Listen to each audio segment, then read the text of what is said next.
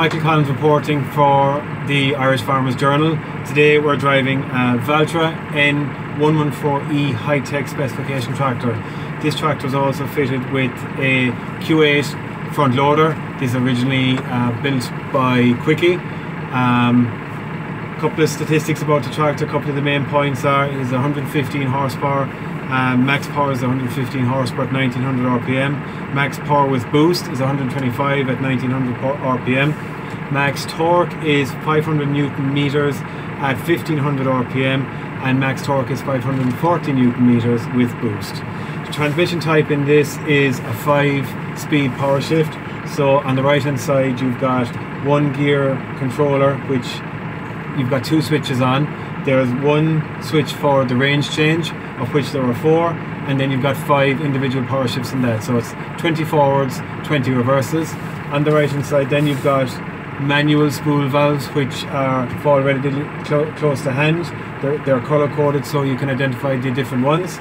Here you've got the speed selection for the PTO. On this tractor there's 540, 540E and 1000. 4-wheel drive, differential lock. This adjusts your flow rate on the manual spool valves. So if you're to go for the electronic spool valves, this option would be integrated into the system. On the right hand side then, further back, you've got the controls for the lift. You've got your lift height, you've got your draft control, and you've got your rate of drop. So as from sitting into a tractor, it's a very easy tractor to drive, very easy to sit in and go. The handbrake is integrated into the left-hand reverser, and the engine, you probably noticed there, the engine drops in RPM when you engage the handbrake. Loader controls here are on the ergo shift manual control lever. This is an aftermarket fit by the dealer, so this is a cable control loader. Otherwise everything else is pretty straightforward. It's a very simple tractor to operate. There's good visibility, a very high windscreen, large doors with good rear view mirrors. Another very clever option on this tractor is you get a free flash lamp with the tractor. This is charged on the right hand side, so very handy for the man who's working in the yard at night, or who just needs a tractor, or who needs a torch on his tractor when he's out working late at night, sitting on the left hand side here. Also, another very useful feature is a side window, which can be opened very easily, letting a bit of fresh air so you're not having to turn on the air conditioning all the time. And otherwise, a very nice tractor, loads of storage space. This tractor is actually designed to be a twin track model, which means that in some countries these tractors are used for reverse mowing, or for sitting on forestry mulchers, or any other kind of equipment that may necessitate the seat to be turned around.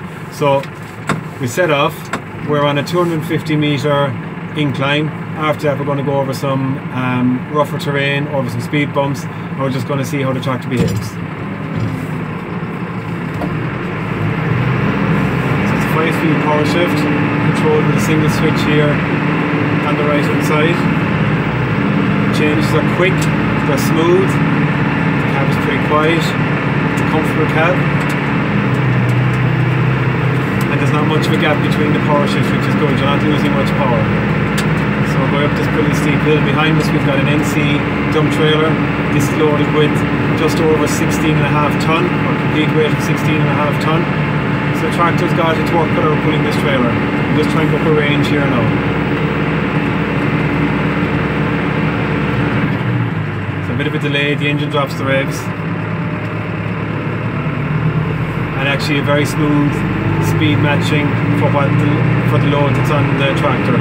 Died a small bit, but we're covered very well, so that's that torque coming through there. So now got up into the next range, speed matching as well. It's gone up into D2.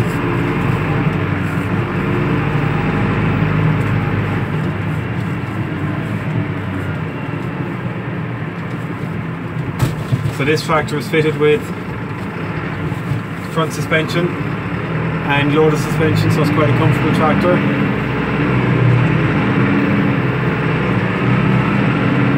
Good rate of acceleration. There's plenty of power coming from the 4-cylinder engine.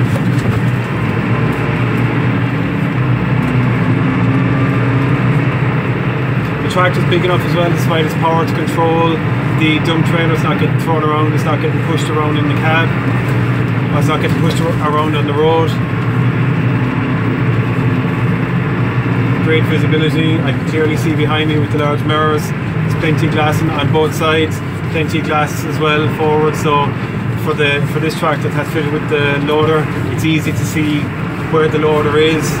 Even when it's in the lowered position, it's nice and tidy, it's out of the way. But also for working in a yard, the visibility is quite good.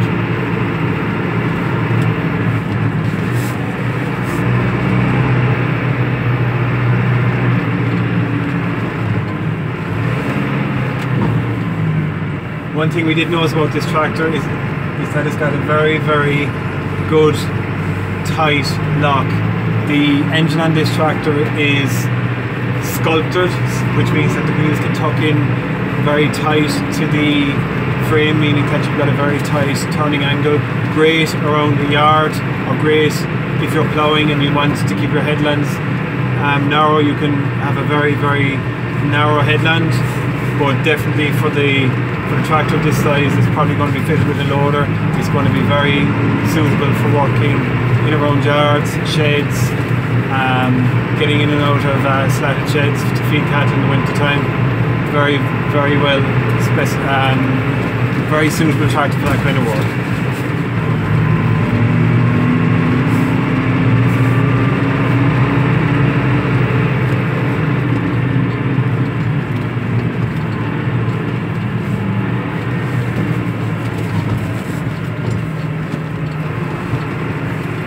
This tractor is fitted with air conditioning, which is just controlled here above my head. Very effective, very quick to demist the windscreen or to even defrost the cab on a foggy morning. Just go over some gravel area here, some hard cords, a couple of potholes in it. The tractor travels pretty well, it's comfortable, it's solid.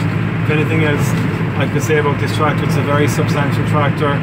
It is a good size tractor for a front loader, but also very, very comfortable, very stable, very suitable for the work we're doing with it today. Pulling the dump trailer, some loader work with it.